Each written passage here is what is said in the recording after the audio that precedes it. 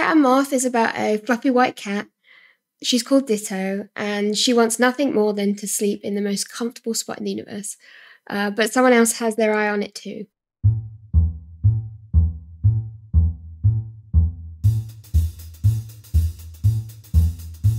They just fit back in because that is the core of what you're trying to tell.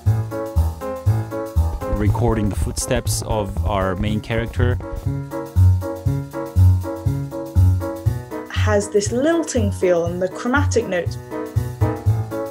Oh, you just want to kind of like feel it in your hand.